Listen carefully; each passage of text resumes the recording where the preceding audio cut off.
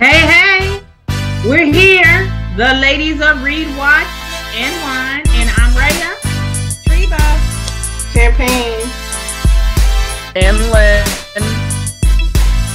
And we are bringing to you, as usual, our wonderful, opinionated opinion of the book to movie adaptation. So what is it today? I'm so tired. I don't even want to talk about it. What is it called today? Along Came a Spider by James Patterson. And I think we need to say who picked this one. No, we don't. Yeah, we do. We can skip right past that. No, because when it's me, I get it.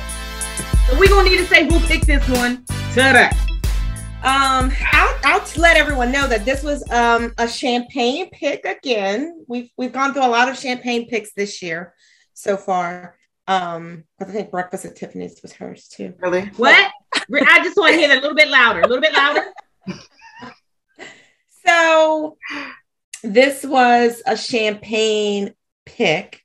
Got it. And I'm really excited to talk about this. I really am. You are. Yeah. Please. So let's do our wine first, though. We forgot our wine. Yeah. So before we get started, I want to talk about what we're drinking. So we are drinking Linganore. You guys can see this. Linganore wine. And this is a mango sangria. It's a sweet white wine with natural flavors. And it is sweet. Lynn will not like this. And what's interesting is that I'm a big lover of sweet wines, but I think because I've been drinking so much of that like middle wine where it's not too sweet and not too dry. Come on over. That this wine is so freaking sweet right now that I'm like, it tastes like I'm drinking sugar.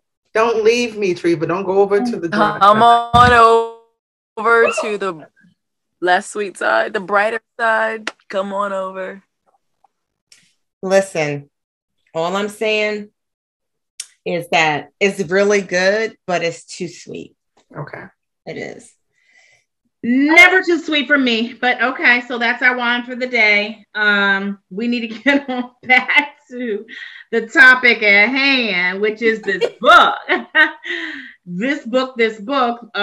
Those of you just now joining, the book is Along Came a Spider by who again? Really?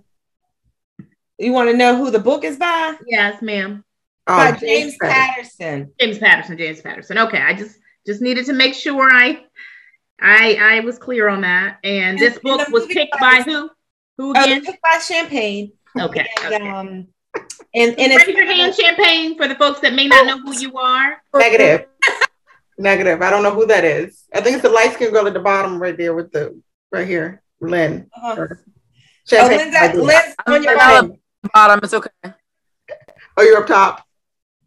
No, actually, on the live stream, Lynn is at the bottom under Champagne. Yes. Okay. Ray is under me. Yeah, I know which way I'm pointing. Rhea. Treva's here. That's all I know. And Champagne's here to me. Or is it here? That's still the funniest picture. I know. Like, Yeah. where is Ray pointing? That picture is hilarious. Nobody's over here. Lynn is there. Champagne's there. Treva's here. I got it this time, okay? You say so. Okay. So, Let's get started. the movie. So first, shout out to the faux locks. Huh? Yeah, this was not a group effort. We did not know each of us was having locks today. Right. So the plan. But we do know that we're all sick of combing hair. Coordinating. Yes. Yeah. Welcome to Black Girl Summer. Exactly, Lynn. Anybody got time for all that heat? And then this rain is coming. Mm-hmm. Is that why I had a headache today? I felt like I was having a little slight tinge, but then it went away. I had a headache today. Still got All it. right. So the sinuses. movie is by the same title, but I guess let's just jump into everybody's opinion of the book by James Patterson. I am a James Patterson fan. I am too. Which is why I picked it, because I thought just for a second that it was going to be interesting. Still a James Patterson fan from the book.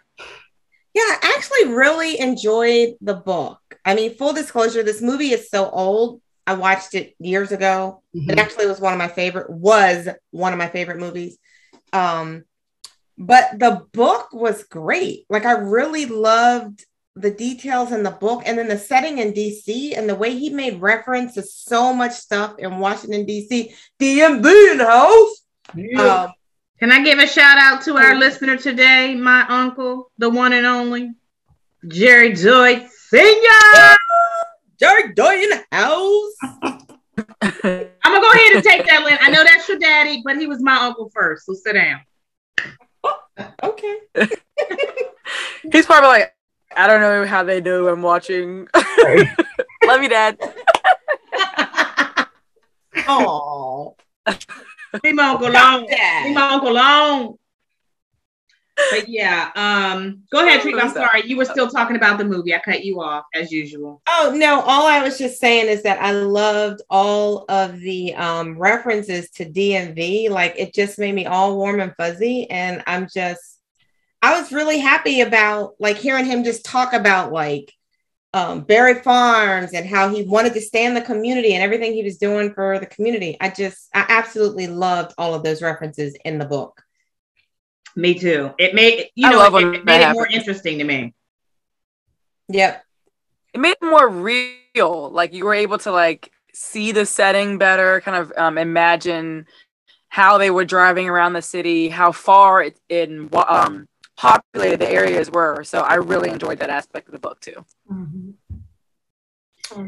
What about the storyline? Well, okay, so listen. No, we're still on the book, so it's okay. We can have a nice conversation right now. No. For me, listen.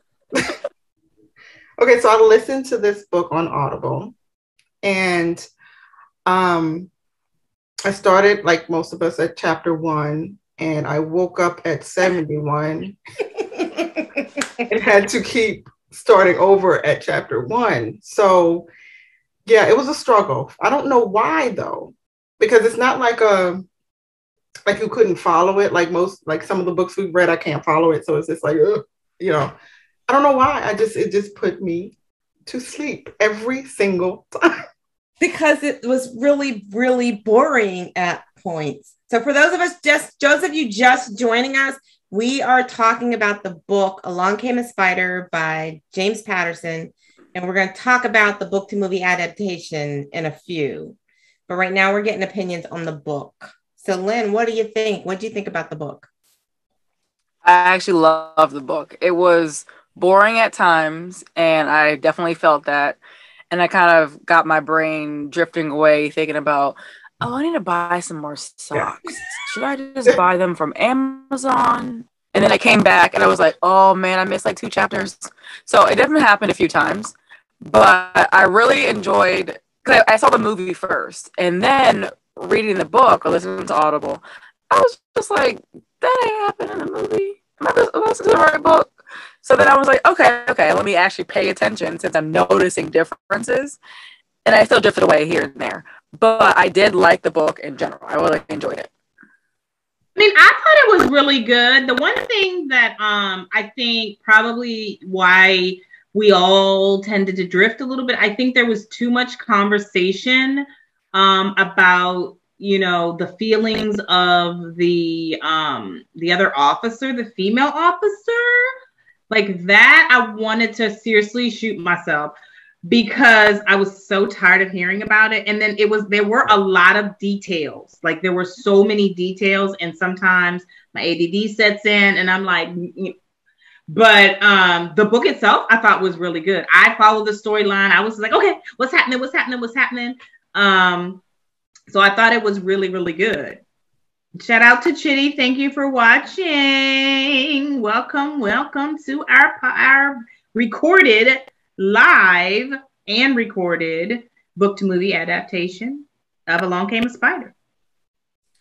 All right. So I think it was a consensus, maybe with the exception of Champagne, that everybody enjoyed the book. I mean, it was okay. I did not enjoy it. It was just that what I gathered from it when I was awake, it was okay. Yeah.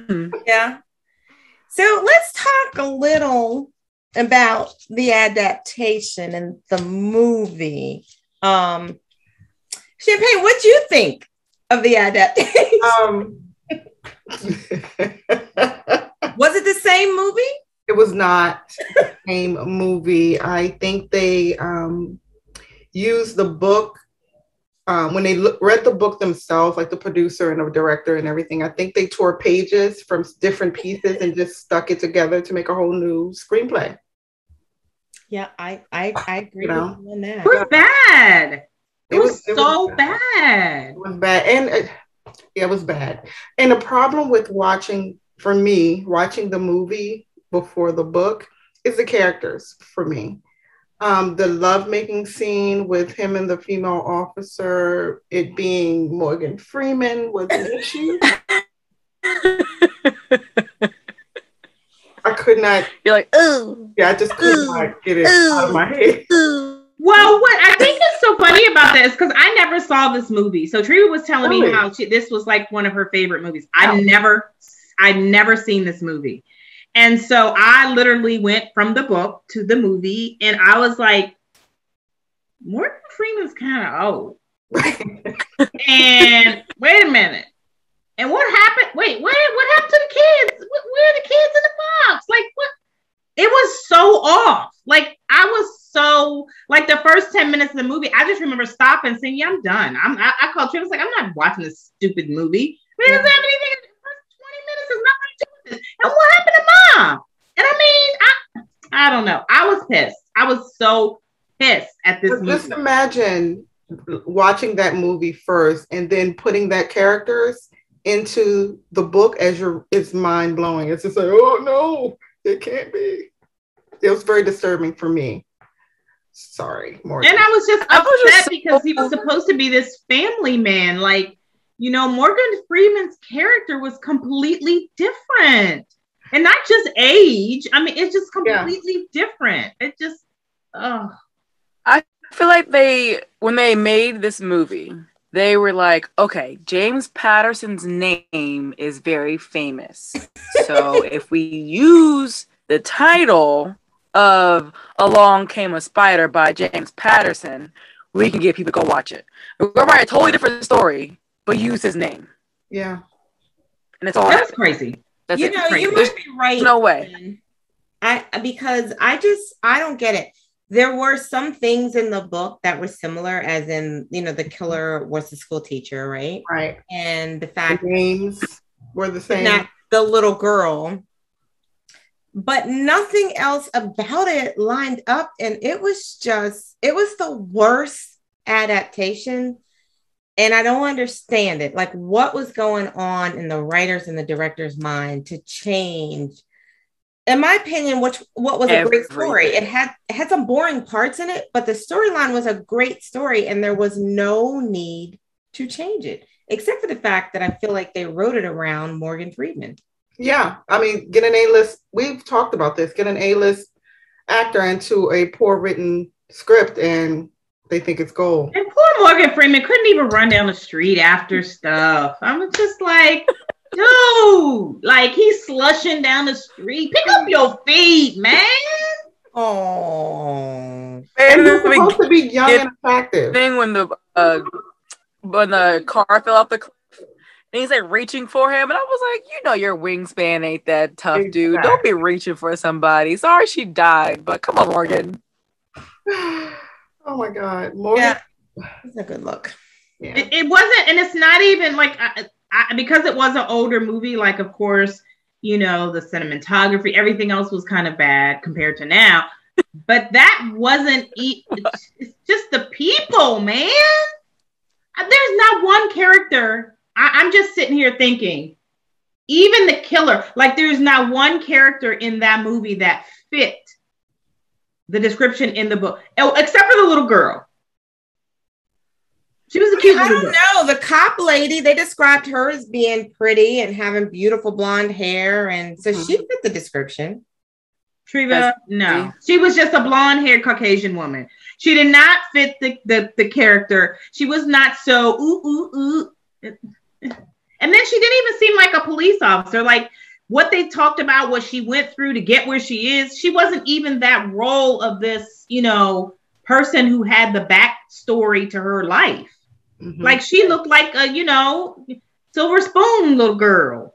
They definitely fell short on that backstory. I mean, I know at the end when he was going through the pictures in the computer, when he kind of all pulled it together, it was as if he was seeing this backstory, but they fell short on that when it came to her, because that was a significant part of her personality in the book. Yeah, exactly.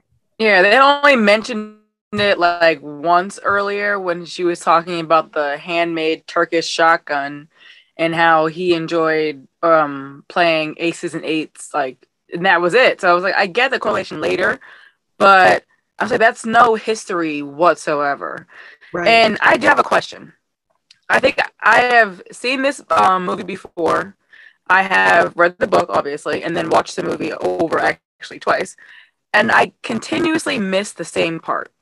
So Soneji, the original kidnapper, he was hijacked by Jezzie to kidnap Megan and attempted with Dimitri. But how did Jezzie know that Soneji was kidnapping Megan to hijack the kidnapping? Oh, because her and her lover were profiling him for a while, and they were tracking his computer and everything. Remember the line where someone said, "The profiler watching the profiler"?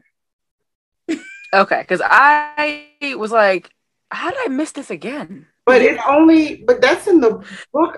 Did they specify that in the movie? Because so it wasn't really pronounced in the movie, right. But Morgan Freeman, I think it was Morgan Freeman that had that line when he was watching the video, and he was just like, somebody said the profiler watching the profiler.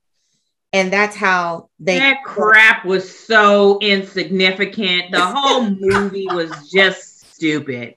I mean, I through 5 or 6 words from the book and call it the book as what I feel like it. You put a black man in it, you put a Caucasian woman in it, and somebody's kidnapped, and now you think the movie's like the book. I mean, that's really all it was. Those are the common denominators. You put James Patterson on it. Right. Yeah, I mean, you're right. It was just bad. The little boy didn't get kidnapped and died. And what was this whole thing? Him sneaking out of the embassy, and it was just. And I'm so angry because I love this movie. This was one of my favorite movies until I read the book. And I'm like, what the heck? Stupid. I'm like, please, somebody take this book and redo it in the 21st century, and please do it better. Do it right. Please make it correlate to the book, and it will still be an outstanding movie. Mm-hmm. Pick somebody the right age to play the part. Sorry, I do really love Morgan Freeman, but maybe it was cute for this movie, but it doesn't relate back to this book. We can pick another blonde Caucasian girl to play the role that looks a little bit more rough and tough. I think we can pick any little kid you want out there.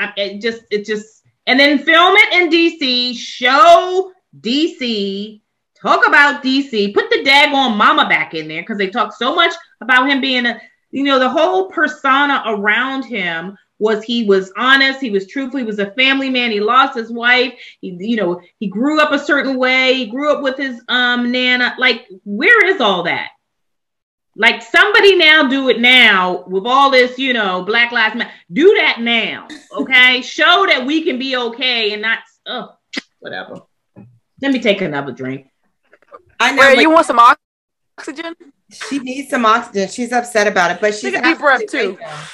This is like, to me, I'm just like, woo.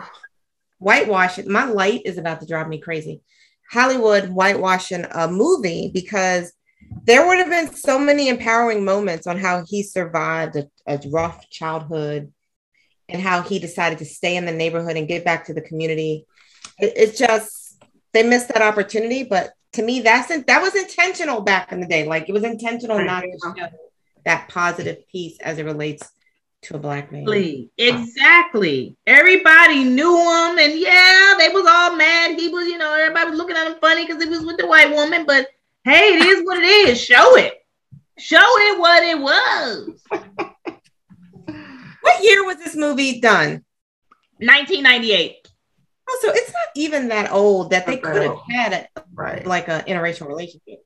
Right. 1998, and they were just really focusing in on, if you paid attention in that book, there were so many references to the South and how it was bad in the South, but they was in DC. Mm-hmm. But they talked about, you know, when they went on their excursion to North Carolina or South Carolina, wherever, where they were back in the backwoods, jumping into some lake with alligators or whatever, out in some woods. I don't even know what you're talking about. Yeah, remember when him and the officer went and they went to go. Thank you, Reed. I got my lashes on today. They went to like her family house, or they went somewhere. And remember that because they had the cross burning. Was I listening to the same book? No, I remember it. I remember. You're looking at me like I'm crazy. They were talking about how the town, they were scared. Like, wait a minute. You see this in the Raised It in the Sun? Right? She just went back to like a different book. She was best enemies. What? Am I reviewing the right one? There was a cross burning at the lake where they were at, and they were so scared to be out because they were scared. And I'm just like, God, this was 1998. Okay. But it was in, you know, the Carolinas. And I just think all of that stuff was just so significant. And I just, hey, Chitty, what's up? I'm so upset over this book to movie adaptation. If you guys get a chance, please read the book. Read it now and then go watch this movie and then come back to this live, right? And comment in there and tell us if we're talking crazy or you feel the same way we do, because this was some garbage. How did you feel? Okay. And it's so sad because he's like therapy after this. I love this. I absolutely love this movie. I used to watch it all the time.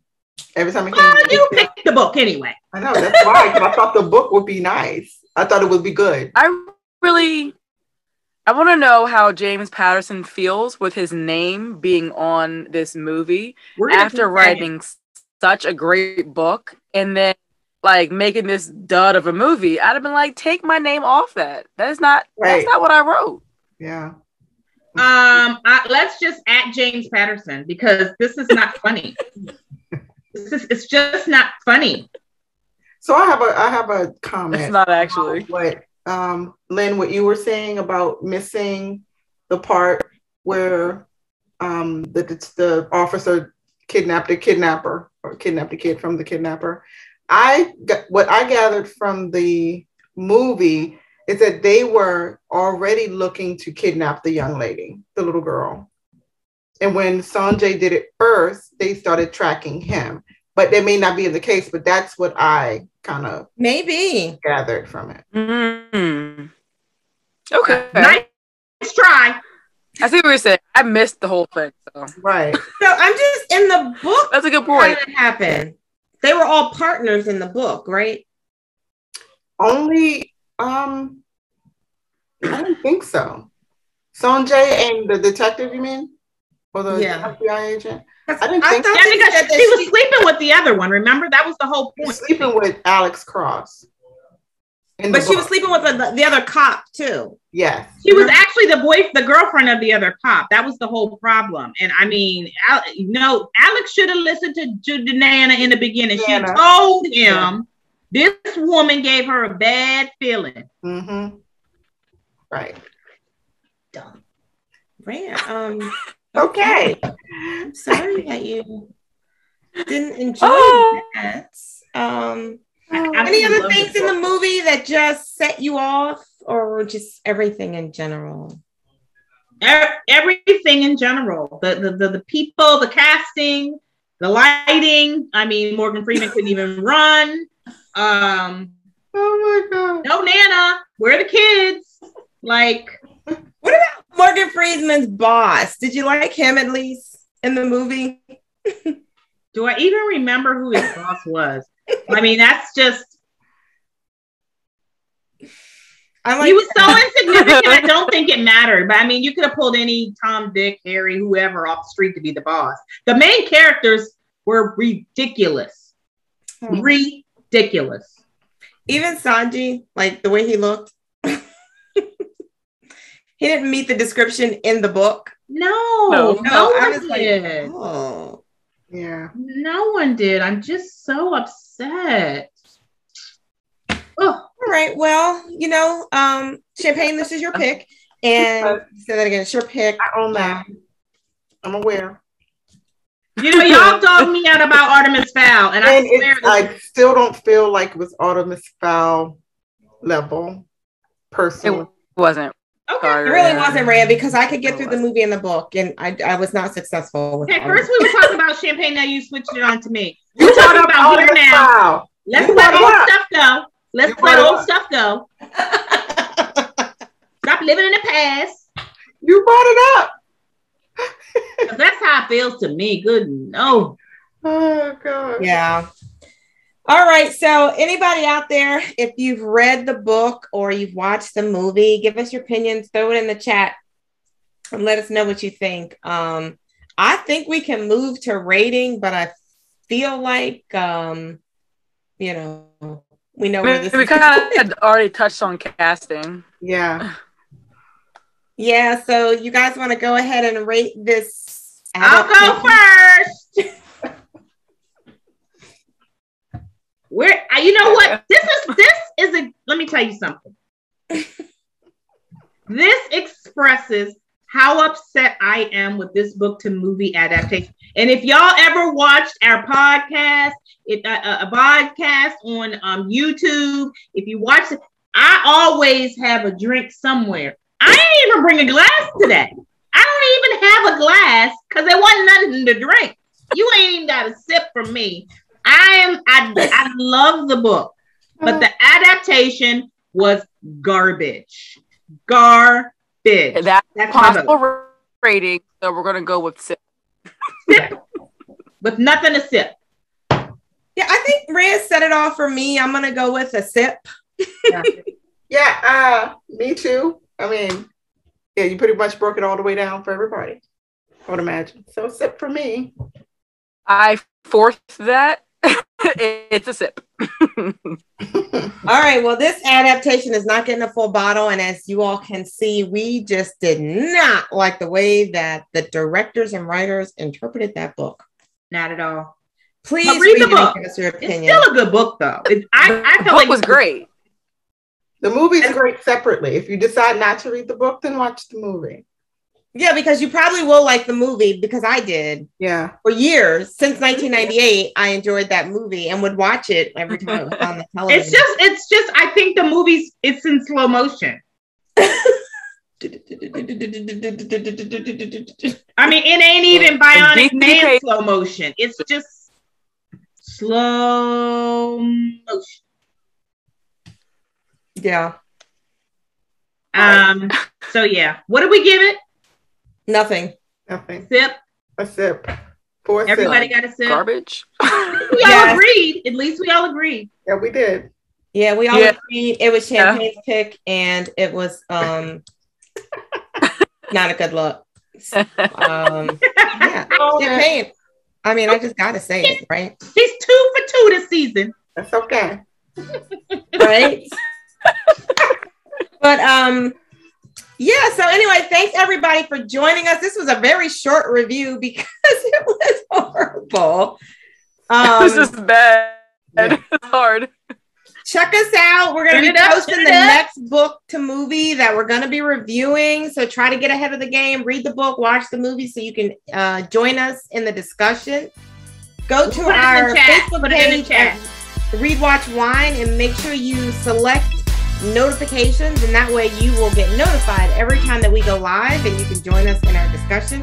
Check us out on YouTube. Check us out on Instagram, Twitter, Facebook, our website at readwatchwine.com. There we go. All right. Thanks for tuning in, everybody.